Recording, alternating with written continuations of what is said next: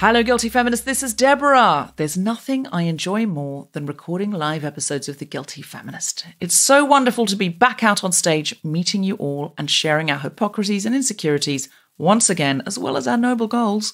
We've been doing this show for 7 years now, over 350 episodes, and there's a lot in our back catalogue that you've never heard or forgotten. So once in a while, we're going to use this regular Monday slot to give you a little look back in time. I've asked various Guilty Feminist regulars to cast their minds back over the shows they've been in and the shows they've enjoyed listening to and pick some favourite moments to relive. We're starting with Sara Pascoe, who has put together an amazing collection of stand-up performances from our shows, and she's here to introduce the moments that she loved the most. Over to you, Sara. Thank you, Debs. Now, I'm a feminist, but I prefer my feminism funny. It's such a relief to have a nice smile after all of the exhausting anger and disappointment. Now, I'm not saying that all feminists need to have jokes. Don't at me, Simone de Beauvoir. Just, I love it when they do. So, here are some standout stand-up moments from the Guilty Feminist archives. And we're starting with Jen Brister back in August 2017. We're always saying how feminism isn't about being anti-men, but Jen proves how it can be very enjoyable to make fun of them a little bit.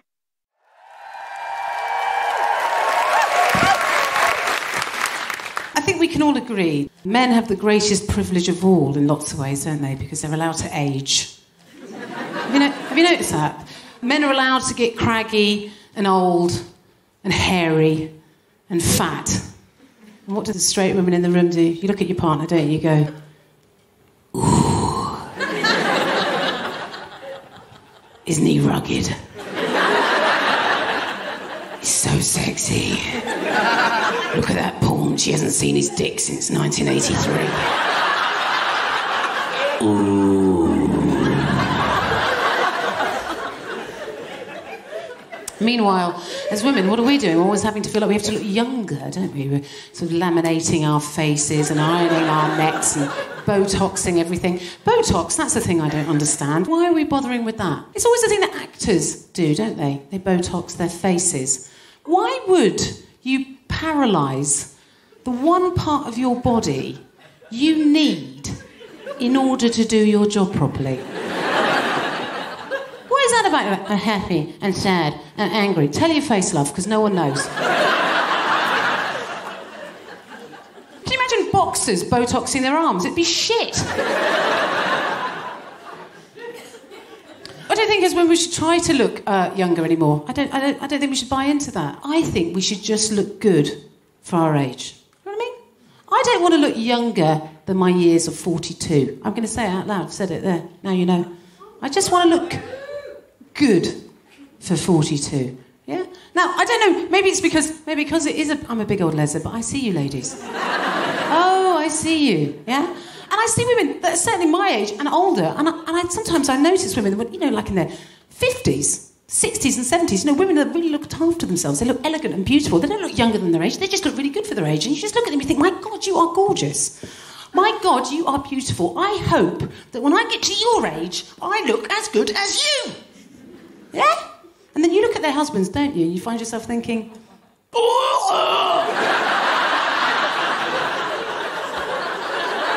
the hell's happening there, fella? Look at your wife, she's absolutely stunning. The least you could have done is shaved your fucking ears.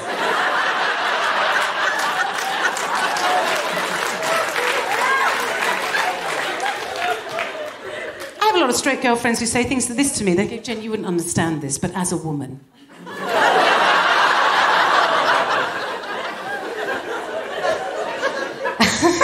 You wouldn't understand this, but as a woman, it's really hard because when you hit middle age, you become invisible to men. And how can I have any sense of self-worth if when I walk into a room, a man doesn't notice me? How can I augment my self-esteem if a man I find physically repulsive doesn't notice me when I walk into a room? How can I have any sense of agency, Jen, if a man that makes my fucking skin crawl doesn't want to fuck me? And obviously I really feel for my friends. I really do. I don't actually have that problem because I actually suffer from a condition. A lot of gay women suffer from this condition, and it actually gets worse as you get older. But I'm man blind, so I can't see you people. I can hear you.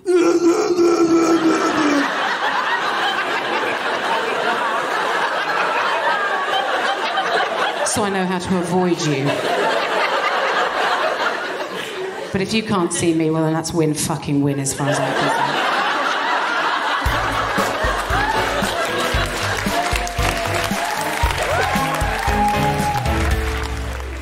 Luckily for us, we can see Jen Brister. Find her on the socials and you'll find clips and gig listings there as well. Next up, I'm a feminist, but I still want to look sexy sometimes. Lucky for me, here's Felicity Ward with some advice. Hello.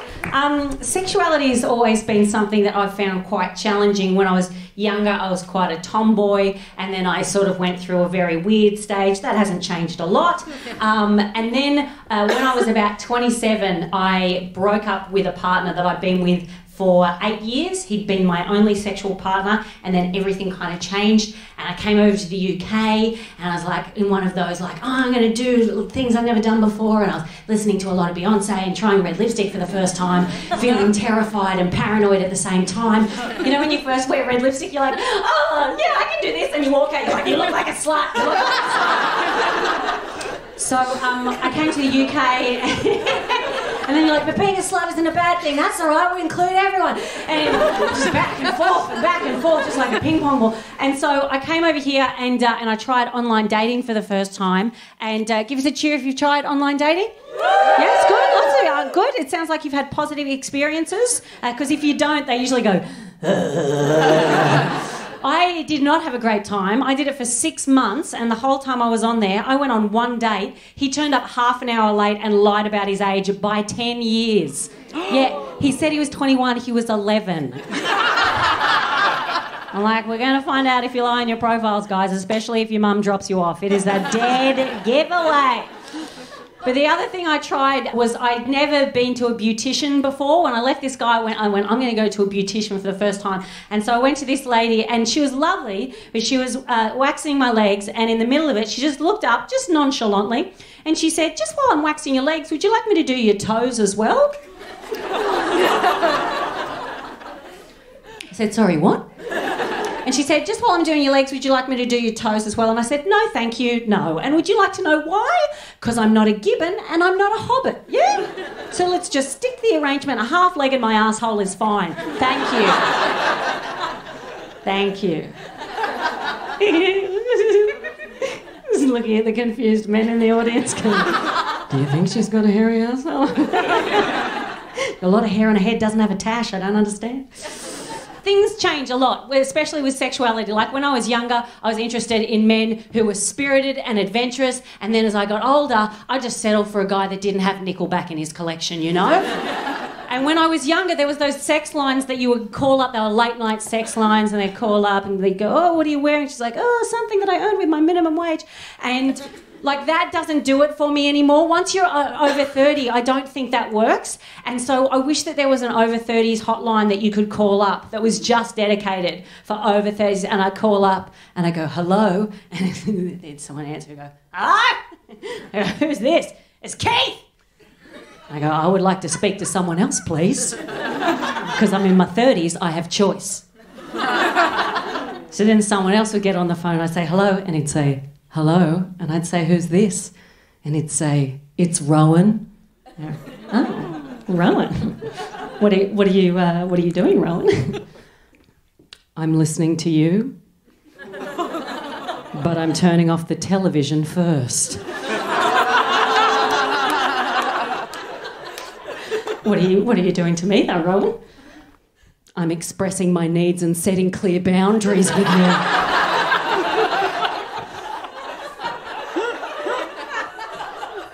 What kind of boundaries would you set with me, Rowan? Well, I won't be able to spend all my time with you because I have a niece and she's very important in my life. Oh, my God. Oh, my God. Are you? Yeah, I'm a feminist. Holy shit. Tell me what I want to hear, Rowan. You want to hear it? Yeah, I want to hear it. You want to hear it? Yeah, I want to hear it. All right, I'm financially manageable. Yes! What else? I want to sit you down and talk about values and a possible family. I'm close. I'm very, very close. Give me the big one, Rowan. You want the big one? Yeah, I want the big one. You want the big one? Yeah, I want the big one. All right, I'm emotionally available. Bang! That is a phone call I would fucking pay for. Good luck!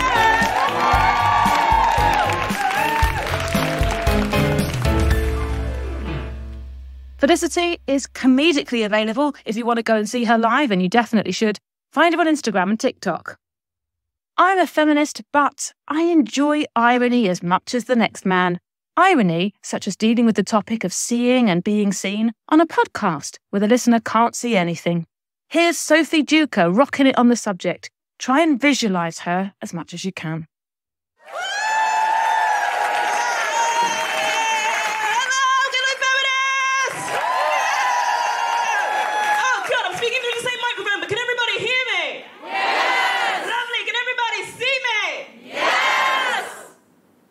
Can everybody feel me? Ooh, okay, the correct answer is not without my express consent. All right. I'm very excited to be here to do some chatting on the theme of see and be seen. I just want to say very quickly, last time I was on The Guilty Feminist, I was not out. I mean, I was, but I was not out to my mum. So I'm very excited to be on The Guilty Feminist and say that I am a queer woman. Thank you. My pronouns are she, her, and that bitch. Hey. It's very exciting to be here. I wanted to, since it's the thing of seeing and being seen and being reflected is very exciting for me as an entertainer, I want to tell you some facts about myself so you get a little bit of a sense of my character. So the first fact that I want to tell you lovely people today is that I am an eldest child. Ooh, some woos. Do we have any eldest children in the audience? Okay, I love eldest children because you guys are leaders, but you're reluctant leaders. You've got leaderness thrust upon you. Have we got any youngest children in the audience? Always louder, you smug pricks. Middle children, I would ask you to cheer, but as we all know, you're not important. The second fact that I want to tell you about myself, some of the more spiritual of you will already have picked up on. I am an Aquarius, born in the year of the horse. An Aquarius, born in the year of the horse. What could that mean? Nothing, it's bullshit. The last fact, possibly the most exciting fact, is that I am a very notable, not a white guy. Thank you. Have you got any white guys in? Come on, guys, cheer louder. We know how much you get paid. White guys. White guys, is there a minute white guy? Do you identify as a white guy? Yes, wonderful. I don't mean to pick on the white guy in the audience because I've got anything against you. I genuinely love white men. Love your work, Bob Dylan. Mwah. It's very exciting. I don't have anything at all against white men, apart from, obviously, everything it is that they've done. Some of my best friends. My best friends are white. My mother is a white man. But the reason I speak to you, and I promise I'm not going to be mean to you at all, the reason I speak to you is because I want to know, what is it like being a white man at the moment for you? Difficult. I would say so. No, it is. I think it's a weird time for white men because they were always the ones that got to see and be seen. But now, they're feeling increasingly under threat. Like the rhino and the shark, great white men going extinct. Difficult to deal with because the world is changing, and as a queer woman of colour, white men are saying oh, Sophie, we want to be you, we want to be like you, which I find strange because I am very short.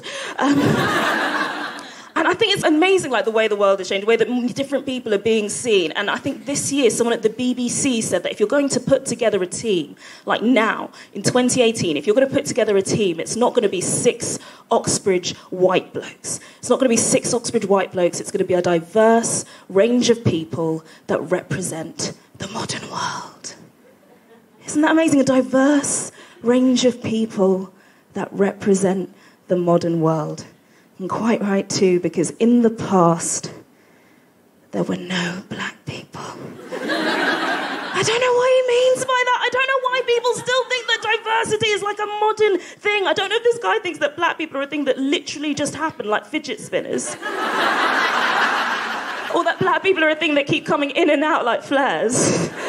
I think that he thinks that black people were a thing that happened like ages ago, but then they just like went away for a long time and they've only just come back. So like tens of dozens of hundreds of thousands of years ago, the last black man strolled across the prehistoric plain and then slipped and fell in a hole and got frozen in ice and then got defrosted on the 1st of August 1937, and his name was Morgan Freeman.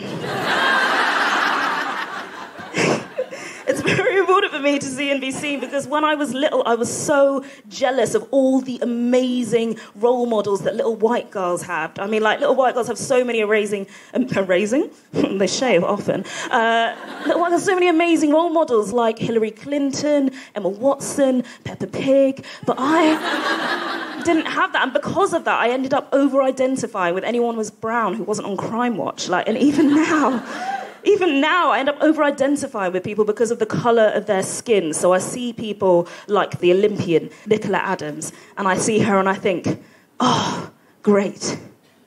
I too can be a boxer. You know, or I see someone like the comedian Lenny Henry, and I think, oh, great. I too could be Ainsley Harriott. Thank you so much, guys. I've been Sophie Duke. You've been lovely.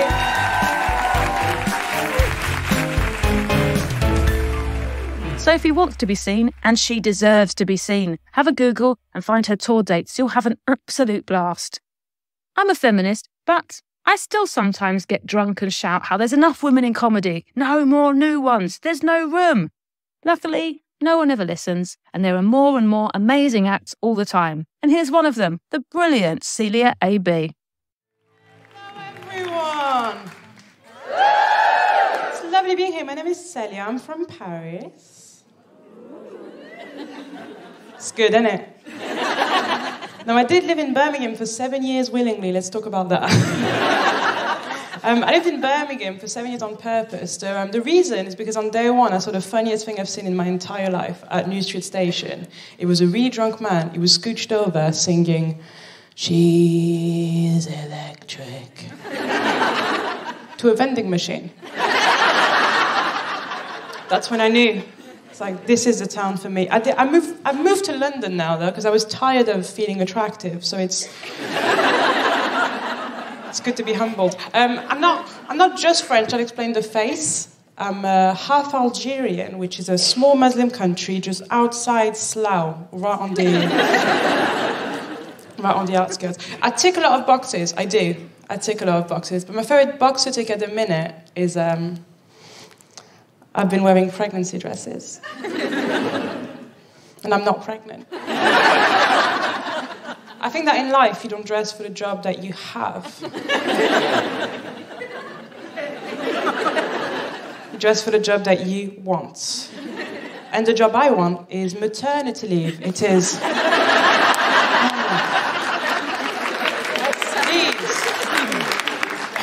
Love maternity. So currently in the UK, don't tell anyone I've told you this, there's not a single law against faking pregnancies. Seriously, when you're sitting at work on Monday like a mug, think of what you could be doing instead. Do you know what I mean? Go and start the rest of your life. Furlough forever. The reason I faked pregnancy is because I used to work in an office and I'd had enough, so it's like, do you know what? I'm tired of working in an office. I think working in an office, it's all about escapism. It's about pretending that right now, you're not there. And I used to work in a proper, like, British office, where it was just people wearing beige, talking about lunch. You know the vibe? You'll recognize this woman. What are you going to have for your lunch? I'm going to have a jacket with no butter, no salt, just a raw potato. What are you going to have? think it's about escapism, though. Like, I think we're very smart. The way we escape when we're in an office is we put a picture on our background of a beach. As if to say, I'm not in the office. I'm in the Bahamas.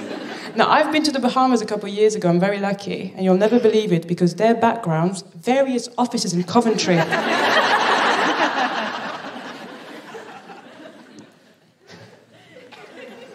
But you have to work, you have to work. You have to get a job, you have to work. But I think it's interesting to have a day job and a passion. Has anybody here got a day job and a passion?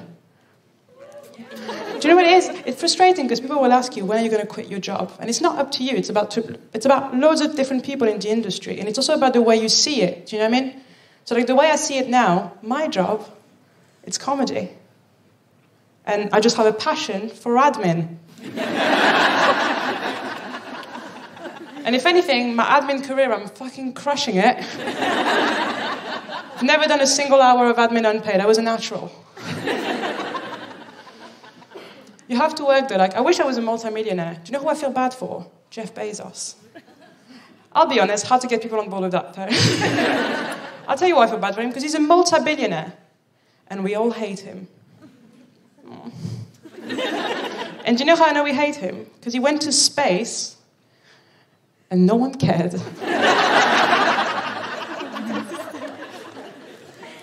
He was probably in space, like going,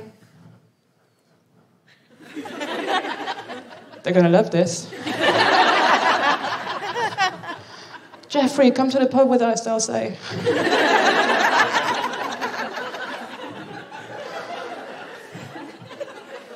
Jeffrey, you're so attractive, let me blow you. They'll say that.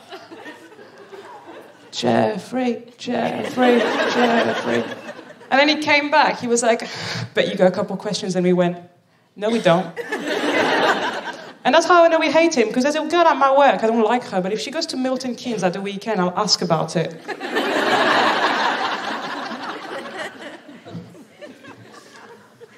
I've acclimated to England. I've been here 7 years. I was in Birmingham, so it's like dog years. So it's like, you know, it feels longer. But I'm just like you. Do you know what I mean? I am. I've acclimated. I've ended my will with no worries if not.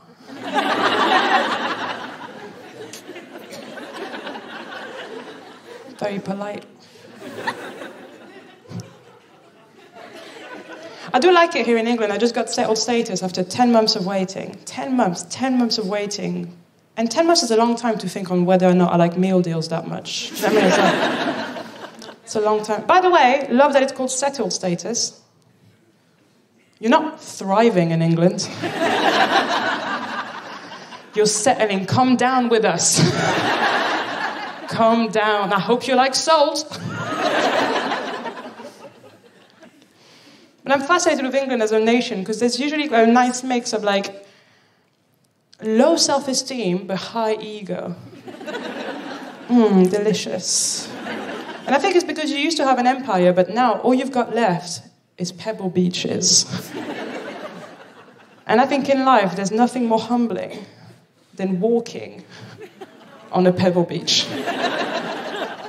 Because you can be the hottest person on earth or the toughest gangster on earth, but on a pebble beach, you look so silly. Look like a little boy trying to get to his mum for a sandwich. So a couple of lads, quite rough, they were about to fight. He went, "Oi, come here, I'm going to fuck you up." Ooh, this one's nice. Skip that one. I'm addicted to my phone. Anyone else? I fucking love my phone. I wish I was on my phone right now. I love it so much. My phone knows me more than anyone else in my entire life. It does. But my phone's a bit sneaky. Like the other day I was trying to make a payment, and it filled up all of my bank details, except the security code. And I love that my phone like pretends. Like it doesn't know it. Do you know what I mean? Like I've put that security code 100,000 times, but when it gets to it, my phone just goes.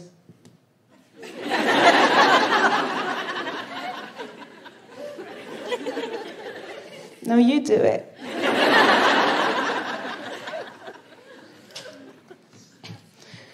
I have been here a long time, and do you know what? I've looked around. I can do a very good impression of a British person. Do you want to hear it? Yeah, I need more enthusiasm than that. Are you ready? Yeah! I'll start over there because this is theatre. Excuse me. I'm sorry, can I just squeeze past? There was a British person being born.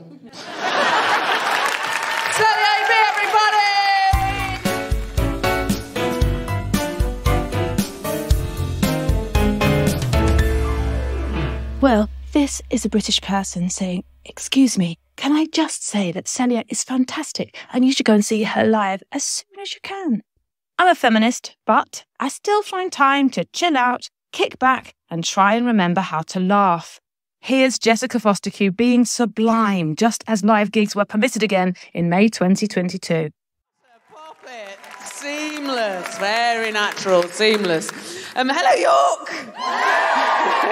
It's nice to be back doing this again, isn't it? Yes, bit bloody lovely. So nice to all be squidged in all together en masse again. I think it is. I don't know if this is controversial, but I don't think that human beings were designed to be a bit scared for 2 years. Everybody's had a bonkers last 3 years. I've had an extraordinary amount of change in the last 3 years. It's about that time ago, I managed to leave a 9-year relationship. That's a happy thing. It had gone to crumbs, dust, not even the ghost of a friendship left in there. But it's hard, isn't it? It's hard to leave a 9-year relationship. Because after 9 years, everything's tangled up, isn't it? Finances were tangled up with him. I'd had a kid with him. Living situation was tangled up with him. Leaving him also involved leaving my sexuality as I then knew it. Social life tangled up with him. Work stuff tangled up with him. Still, I managed to leave that relationship. Why can't I leave a WhatsApp group?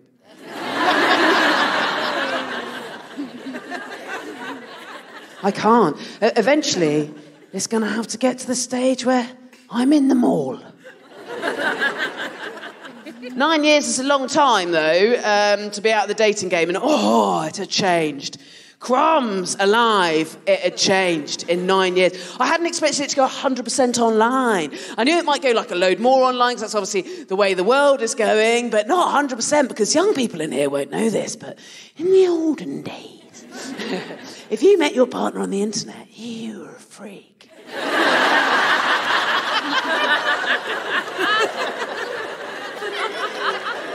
And now, it's the law. You've got to have a whole CV, haven't you? You've got to have a whole exhibition of photographs of yourself looking sexy during hobbies. You're not allowed, if you dare approach a stranger in real life. Young people, IRL. Say, at them something like, "Please, may I fancy you?" They're allowed to ring the police. Online dating's a minefield as well, though. It's so complicated. There's so many issues with it. Dick pics, for a start. Everyone's getting pics of dicks they don't want. Oh, God, as if there could be a more glaring example of how feminism's work is yet to be finished, for crying out loud.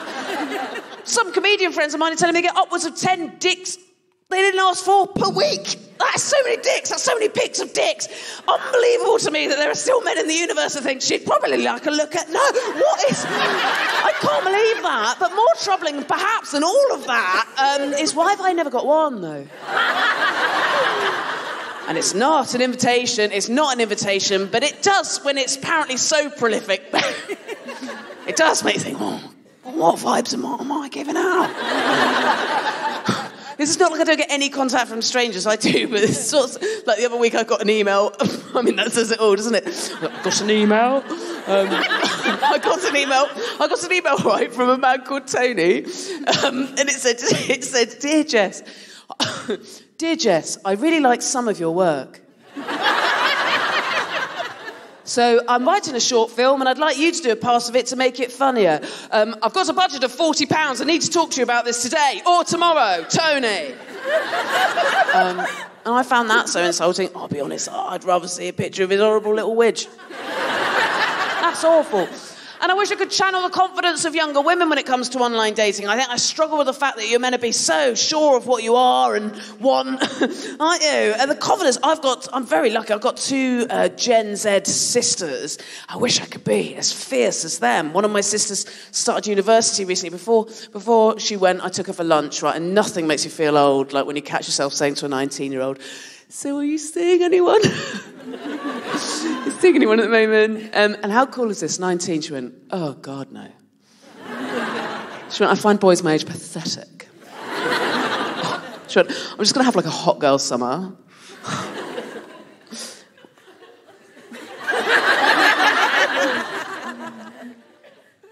What is that?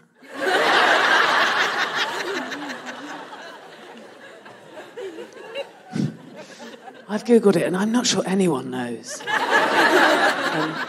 But from what I can see, it looks exhausting. And I'm not sure if it's appropriate for me. I think perhaps I'm just going to aim for like a warm woman's spring.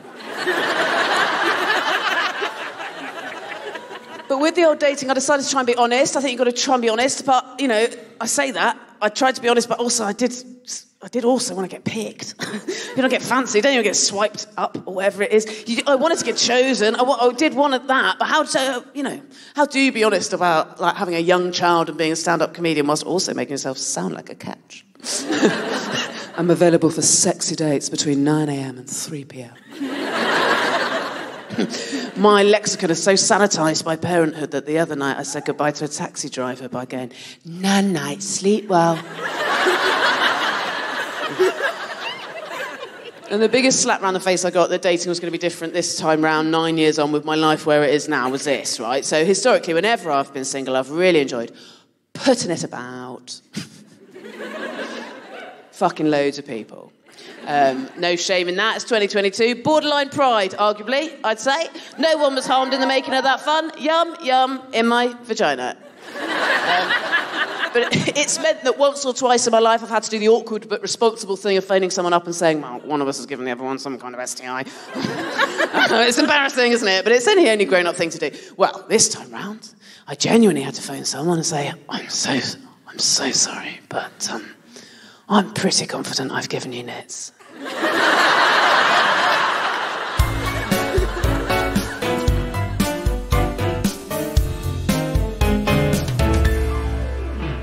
She's a human antidepressant and she's working up her new show for Edinburgh and beyond. Go find her on the internet and catch her IRL. Now that I know what that stands for. Hey, Guilty Feminists, this is Deborah. We've got some shows coming up at Soho Theatre on the 30th of May and the 31st of May. Co-hosts and guests include Chloe Petts, Laura Lex, Sarah Keyworth and sketch group Egg. We're also at King's Place on the 5th of June, the 22nd of June and the 24th of July. Co-host and guests to be announced. For tickets, go to guiltyfeminist.com and click on Live Shows. My play Never Have I Ever is at Chichester Festival Theatre on the 1st of September and tickets are on sale now, going fast. Go to cft.org.uk and look for Never Have I Ever. And on the 21st of August, there'll be a special episode of the Guilty Feminist podcast there, live from Chichester. Also, you can join our Patreon to get ad-free episodes and to support the show. Please go to Apple Podcasts and review us. You can review any episode that you liked. If you've reviewed us before, you can review us again, but please give us 5 stars. It helps other people find the podcast. Or you could tell someone you know who might enjoy the show on a WhatsApp or with your face. And now, back to the podcast. I'm a feminist, but I let myself down in other ways. For instance, I'm not very good at geography. I always thought London was in London, but apparently she's mostly in LA these days. And here she is smashing it at the Royal Albert Hall back in 2019. It's London Hughes. Queen! Absolute queen. Big up Debs, proper queen. Hello, Royal Albert Hall! Hey! I feel famous. This is crazy. I'm London Hughes. I'm very funny. Hilarious. For those that don't know me, I'm a really amazing black female comic. I look a bit like Beyonce. If you're listening on the podcast, I look a lot like Beyonce. It's crazy being a black female comic in Britain, though, man, because when I walk out on stage, most people think I'm a singer. Do you know what I mean? I got to prove to them I'm actually funny. And I'm hilarious, right? I'll make you laugh out loud. It's gonna happen now. I just turned 30, guys. I turned 30 a month ago. I know I don't look it. I know I look about 22, but I just turned 30. I know, it's not a joke. I just turned 30. It's hard for me, though, because I'm 30, I'm sexy, I'm successful, I'm rich as fuck. I'm fucking rich, bruv. Like, when I go McDonald's in Chelsea, yeah? Fucking rich, bruv, do you know what I mean? I'm rich, I ain't got no gag reflex. None, they call me the seagull. I don't have to explain. Told you you'd laugh, innit? I have all these things, guys, but I'm single. I can't believe I'm single. It's a shock, bruv. It's a crisis. I shouldn't be single. I'm too fit. Do you know what I mean? But being single in your 20s is fine. It's like, oh, I'm single in my 20s. I'm sucking everyone's dick. Do you know what I mean? Just from 2009 onwards, my mouth was full. Do you know what I mean? Sucking dick, giving everything. Guys going down on me, sitting on faces every single day. Every single day. I was having sex with everyone. I fucked so many guys in my 20s. I was playing bareback roulette. You lot play bareback roulette? It's like, did he come inside me? Did he know it's bareback roulette? And then you get your period, you do a little dance because you're not pregnant. Is that just me? Or... It's like, I'm not pregnant. I was doing that in my 20s. I literally fucked everyone. I fucked the whole of Mock the Week Series 7. It would have been Series 8, but then they started adding women to the lineup. Really fucked up with my dick getting chances, do you know what I mean? Couldn't even fuck Sarah looking. But yeah, I did it all. I did it all in my 20s, it's fine. But when you're 30s, you can't do that shit no more. It's like being single in your 30s, it's weird, it's like it has a smell. Do you know what I mean? People are like, oh, you're single and you're 30. Do you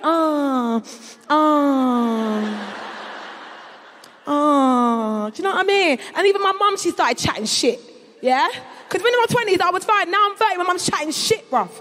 She's like, oh, why don't you settle down? Why don't you settle? I really want you to settle. Have some kids and settle. Might have some kids. Mum, I ain't even had an abortion yet. Let me have a couple of abortions first. A little practice runs before I commit to the kid. Do you know what I mean? Not fucking stupid. Settle, have kids. Not me, bruv. Not London Hughes, mate. I'll tell you that for free. No, I've been fucking. And now I'm too scared to have sex in my 30s because I feel like I've completed it. I completed it. No, I've completed it. I've caught so much dick. My dating history is like a who's who of Uber drivers. Honestly. I've done it. And like, I started seeing this guy, right? And he really wants me to sleep with him. I'm not sure yet. But I genuinely was like, you know when you meet someone and you're like, oh, like I could fuck you. But then you want to be classy. Do you know what I mean? Want to save yourself. That's like me. Because I've been there. I've been sleeping with loads of guys. I slept with this one guy, right? Oh my God. First of all, he was a white dude, yeah? I love my white guys, not going to lie. I do like my white guys. I like to catch them like Pokemon. Here you go. Gotcha, Ben. Gotcha, Adrian. I love him. I love my little nerdy. Now, I met this guy. He was a white guy. And the thing is, I knew he was white because he had a fetish over me, right? He called me a Nubian queen. No. White guys don't call black girls a Nubian queen. I don't call you a Caucasian prince. Your name's Steve. Do you know what I mean? I'm going to call you Steve. Steve's your name. Right? So he was calling me, and he was really kinky, right? He likes to do a little bit of role play, a little bit of foreplay. And I'm fine with that, right? I'm a bit of a hoe anyway. So he was like, I want to do a bit of role playing. And he came home one night and he was like, oh, I want to act out 50 Shades of Grey. I was like, right, okay. I mean, I ain't read the book because it's beneath me, but... Book's beneath me. I ain't read the book, but I was like, I'm ready, I'm down to do it. Oh, yeah, 50 Shades of Grey. Okay, cool. So he was like, yeah, I'm going to get into character. So he was being Dorian Gray, and he was like, broody, and like, I'm Dorian. And I was playing the basic white chick, so I was like...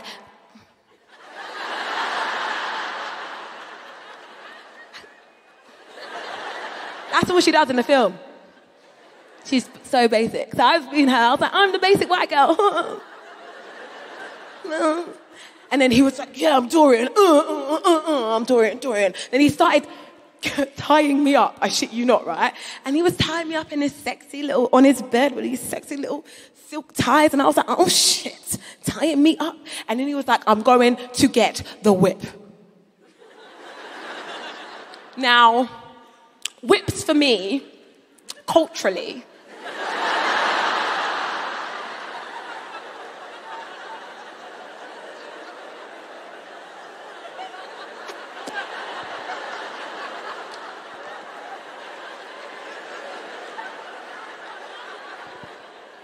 they don't end well.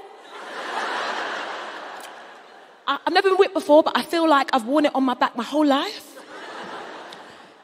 And when the white man went off to get the whip, that's when I knew I fucked up. He came back with this whip like, hua, hua, hua, and I'm like, hoo, hey, ho, hey. Then I realized we weren't playing 50 Shades of Grey. We were playing 12 Years a Slave. Listen, that's my time. I'm London Hughes. Thank you so much. Thank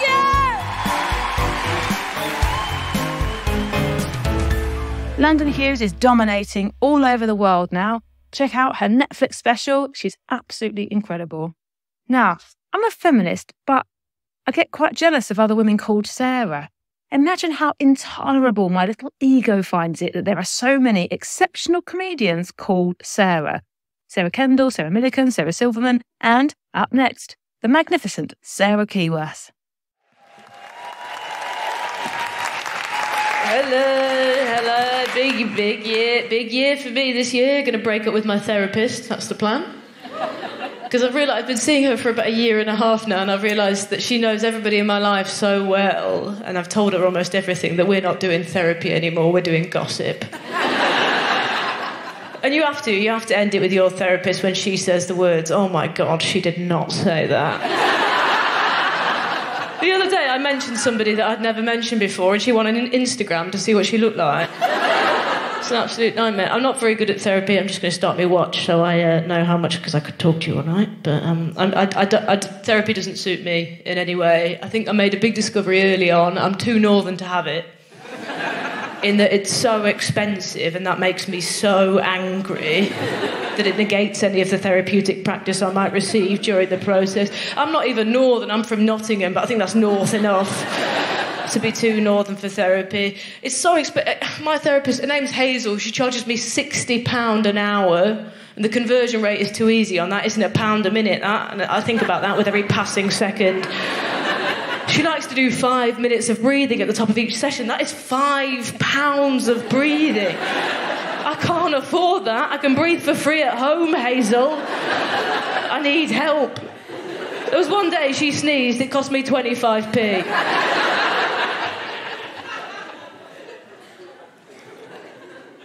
One of the reasons I went to therapy was to talk about my friend Paul. Paul, funniest person I've ever met in my life. Paul, so funny. During the pandemic, I wasn't able to go and see him. Obviously, we were all in lockdown and stuff. So to cheer me up, what he did was he made me a game. And what he did was he sent me this photograph of a really busy beach. And within the photograph, he'd photoshopped a dick pic. The game was called Where's Willy? And in a move that we both agreed was incredibly on brand, I never found it. Genuinely, I couldn't find it. I rang him up, I was like, I'm completely dick blind, I can't do it, I'm too gay. I said, I found 7 vaginas. He was like, didn't put any in there. I was like, I think you find you did. The reason I had to go talk to Hazel about Paul is because about this time last year, he passed away. He died. He died in February last year. And it was a shock. It was a big shock. Shouldn't have been a shock because he told me.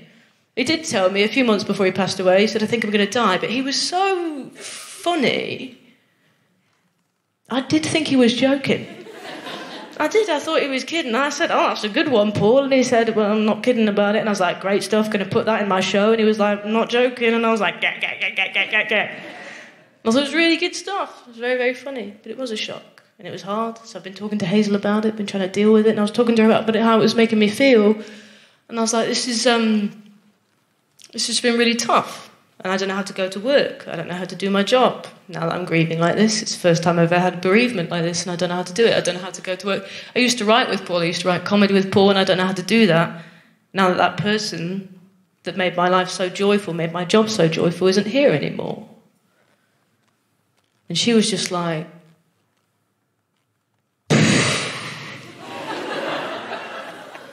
yeah, that's tough. And it was really with a tone of like, you know, you should speak to somebody about this. And then she was just silent for like £1.10. And it's not just her. I know, it's very hard. She doesn't know what to do. I think she's bad at her job, really. She doesn't know what to say, and it's hard. It is really hard. My girlfriend found it very hard because she wasn't grieving and she didn't know Paul in the same way. And that dynamic is very difficult. If you're grieving and you're around people that aren't grieving, that's really hard because you can't feel it. When you're in it, you can't feel it if you're not in it, which is a nice thing. Grieving, when you're around people that aren't grieving, is like being on a night out with all your friends, you've lost your phone, all your mates are on ecstasy, and you're trying to explain to them that you've lost your phone. And they're all just there like...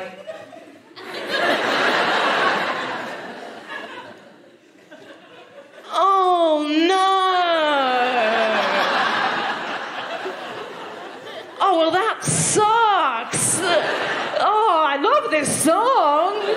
You can't feel it. You can't feel it if you're not in it. It's very hard. And I've never known grief like it. Losing a friend at a young age is a big shock. And I thought I'd experienced grief. I've lost people before. I've lost grandparents, things like that.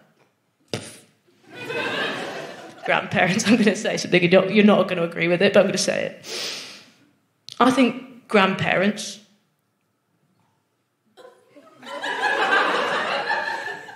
are a bad concept. I think they're a bad idea, and I don't know why we do it, to be honest. And you're looking at me like you don't. I don't. Okay, I'll explain. My grandmother, I loved her so much. She was amazing. My grandmother, she was 81 when I was born. Why did they introduce us? What a ridiculous thing to do. When I'm a grandparent, I'm going to be fantastic. I'll go once, I'll go on the first day, I'll meet the baby once, I'll walk into the hospital and I'll go bend over, meet the baby once, and I'll say, don't waste your time loving me. And then I'll walk into a fire. Which, admittedly, might be harder for the baby to deal with in later life. I'm sure there are therapists that are slightly more adept at dealing with the my grandmother passed away peacefully of old age trauma than the my grandmother committed honour suicide on the day of my birth. But I've made my choice and I'm sticking with it. I was pretty lost, I think. I was lost. Doing my job was hard. It's very difficult to do my job. Because there was... I wrote with Paul and it was very difficult to get up on stage, and there was routines of mine that I found it very difficult. I'd get really emotional sort of going through them because it'd be hard to do. And the worst part about that was because he was so funny, it was always my stupidest routines that I would get emotional during. Like shortly after he died, I cried at a gig in Market Harborough because I was doing a routine about the fact that I don't wear white pants because I can't handle the truth. All right, okay, there are two types of people in the world that wear white pants, okay? There are people with this is white underwear I'm talking about, white underwear right now. There's people with abnormally clean bums. Abnormally clean bums. Or it's people who are so brave they are willing to accept whatever the underwear has to show them at the end of the day. There's those types, and you're all looking at me like I'm completely disgusting, and I'm not disgusting in any way, so don't look at me like that. I'm not saying that. I don't get home at the end of each day and take off my pants and read them like tea leaves. That's what I'm saying. I'm not there like, oh man, it looks like I'm coming into money, you know.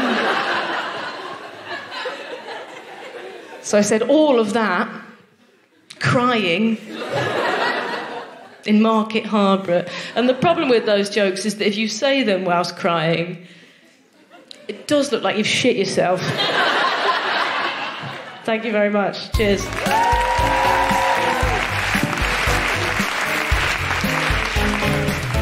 Sarah Keyworth is gigging around the country. Her new show is critically acclaimed, and you should go see it for yourself.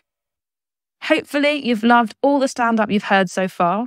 When people think about feminism, they might imagine something uptight and miserable, And the Guilty Feminist has always proved that it can be joyful, celebratory, exploratory, and filthy too. And also that a feminist can joke about anything. To prove which, here is Deborah Frances-White to close the show on that most pertinent of topics, Build-A-Bear.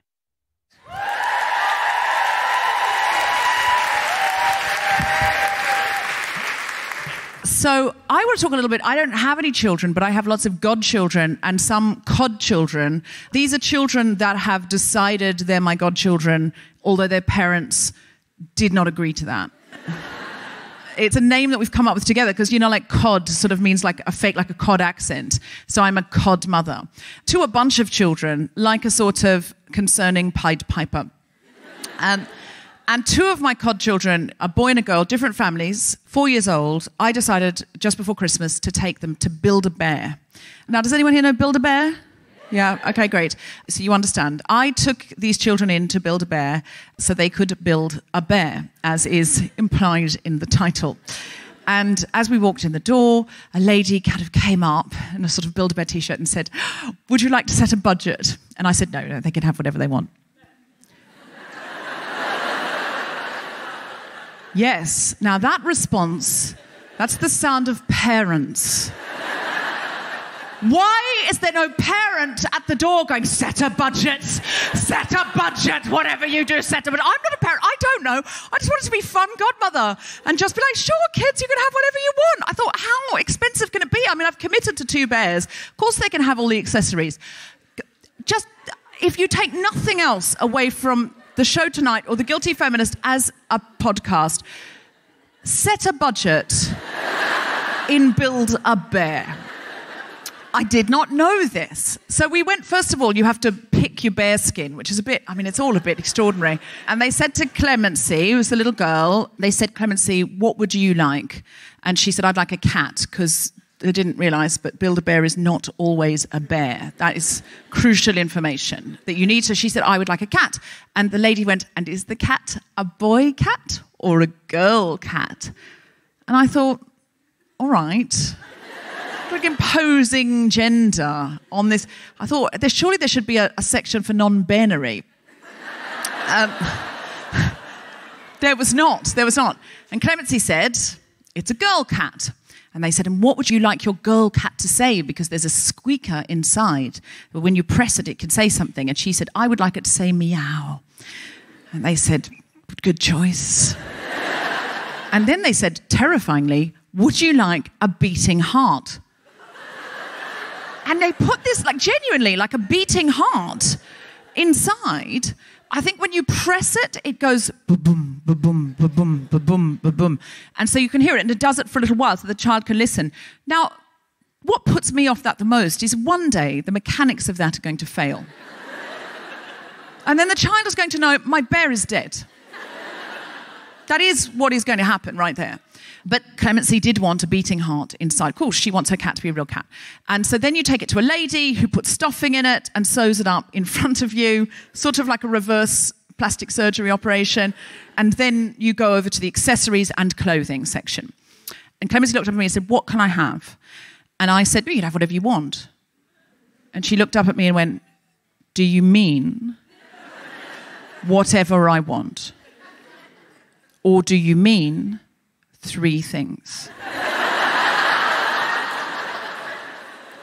And I said, well, "You can have whatever you want." She said, "It's fine if it's 3 things, but tell me 3 things. I can choose 3 things." Clearly, she had been shopping with her mother in the past, and 3 things was a number. I said, "No, you can have whatever you want, because I want to be fun godmother." And Clemency looked at me with some suspicion, and she said, "Do you mean it?" I said, "Yes, I mean it." And then she just went into sort of like a Zen state. Absolutely extraordinary. Sort of like a ninja. She closed her eyes, I'm not making this up, and spread her body out wide and sort of just started to do this. And then she sort of pointed up and right and looked up, and there was a sparkly wand, and Build-A-Bear had a sparkly wand. And then she pointed up here and said, and then pointed at a sparkly tutu, and then pointed at a Supergirl cape, and started collecting all these accessories. And the lady who'd asked me if I wanted to set a budget, who presumably was on commission, came over and went, "Would Build-A-Bear like underwear?" And I went, Clemency was all in the sparkly wings and things section. And I was just like, what? No. I was like, no, I'm not buying lingerie for a bear. No. And then she went, would Build-A-Bear like a passport? And I said, nothing about this child's experience is admin-based. She does not want paperwork. And she went, well, you'd be surprised, you see, because if Build-A-Bear gets a passport, there are some countries that will stamp Build-A-Bear's passport when you go there. You can queue and have Build-A-Bear's passport stamped. And I said, well, she's not my child. And I do feel if I send her home with Build-A-Bear and a passport, that her mother's going to be like, great. Every time we go on holidays, it's like, right, we're packing, and where are you? Your passport, my passport. Now I've got to find Build-A-Bear and Build-A-Bear's fucking passport, and then queue up in the long queue when everyone else is just flipping through to Spain and holding their passports in the air. Well, no, we're going to have to stand in the every other passport queue, and we're all going to be Build-A-Bear soon, by the way, you British citizens. And, you know, I just thought, no, you know, I don't want the situation where we, the family, would love to go to Tel Aviv, but Build-A-Bear's been to Yemen, so...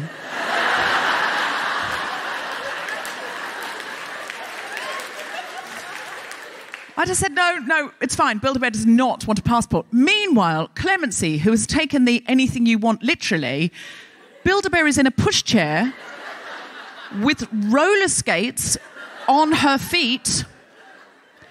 She has reading glasses and sunglasses. She has amassed a pile. Honestly, I thought, we've got to get out of here before Build-A-Bear gets timeshare. Meantime, Frank, the little boy, he's standing there, and they say to Frank, what would you like? And he said, I'd like a dog. And they said, and is your dog a boy dog or a girl dog? And he said, it's a boy dog. And what would you like your boy dog to say when you squeeze it? Meow.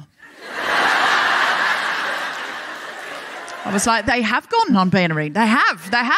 I like this. I thought, this child is good. This child is supposed to... They went, sure you wouldn't like to say woof woof? No, I'd like to say meow. You sure you wouldn't like to say woof woof? I think it should say woof woof. He wants it to say meow. He's got a mind of his own. So they stuff Build-A-Bear, they put in the beating heart and everything, and they zip it up. And I say to Frank, what clothes would your Build-A-Bear like? And he looked up at me and went, well, none, because he's a dog.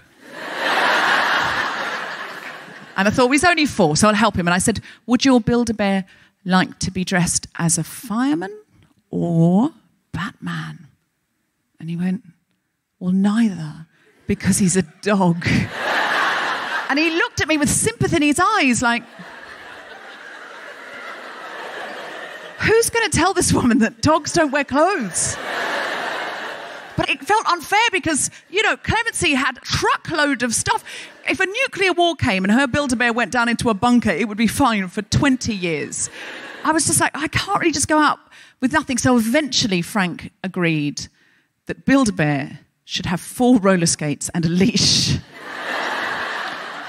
And I swear to you, that Build-A-Bear rolled out of that shop wearing Ray-Bans naked. And I thought, this is something about, you know, whether it's nature, whether it's nurture, whether it's a bit of both, there is a gendered experience sometimes shopping with children, and you're thinking, you know, no, they're all the same. And we don't know why it is, you know, it's probably a bit of both. But I thought, wow, you know, as feminist as you try and make your Build-A-Bear experience, ultimately sometimes gender will out. And I sort of made some kind of assumptions. And then I found my biological family. And so I had a 4-year-old nephew. And I thought, I know what to do because I'm trying to make a good impression. I'm going to take him to Build-A-Bear. So I took him to Build-A-Bear, and it was his birthday. And we walked in the door, a lady came over and said, would you like to set a budget? I said, yes. Yes, I would. So I said, yes, I would love to set a budget, thank you. I said he would like a Build-A-Bear, and Build-A-Bear could have 2 outfits. And they said, okay, what would you like? And he said, a bear. I was like, good, he's gone classic. I like this child. They went, is it a girl bear or a boy bear? And he said, it's a boy bear. And they said, what would you like to say? He said, woof. They said, okay, great. I was like, 3 for 3, we're all right here. Beating heart, zipped it up, take it over. I said, your Build-A-Bear can have 2 outfits because I had learned. He pointed and a pink ball gown and an emerald ball gown and a red wig and a blonde wig that would make RuPaul weep tears of mascara. And I went, is that all you want? And he went, yeah. And I went, now the thing is, I thought this was fabulous, obviously. But I've just joined this family. And my nephew's father is a builder. And I thought, oh my God, I'm going to be seen as the showbiz interloper who comes in and immediately turns his son into a drag act. I know what they're going to think. So I just thought, right, definitely have those because he's chosen them and I would never do anything to undermine that. But perhaps Build-A-Bear, I said, relenting on my budget, would also like a kilt. And he went, no, he wants these dresses. I said, perhaps he would also like to dress as a fireman. No, he wants these dresses. Would he like to be Superman? No, he wants these dresses, and that's all he wants. He was so adamant that Build-A-Bear have 2 ball gowns, 2 wigs, and when I really pushed him, a hairbrush and mirror set.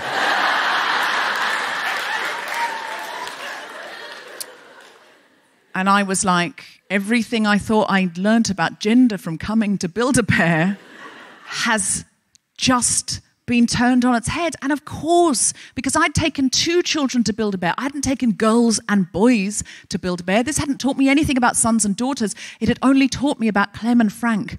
And now I was learning about a new little boy who was, in fact, I'm proud to say, my flesh and blood, who was choosing drag.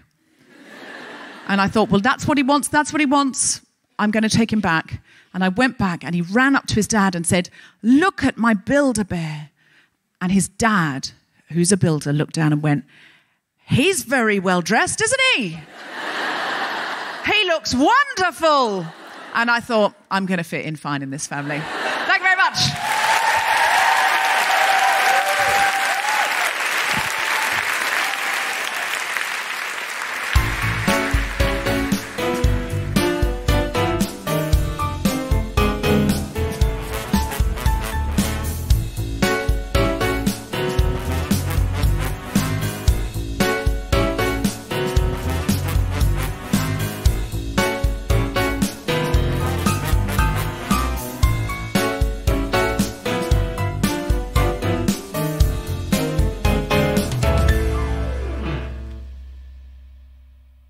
The Guilty Feminist is provided exclusively from Acast. Find it wherever you get your podcasts.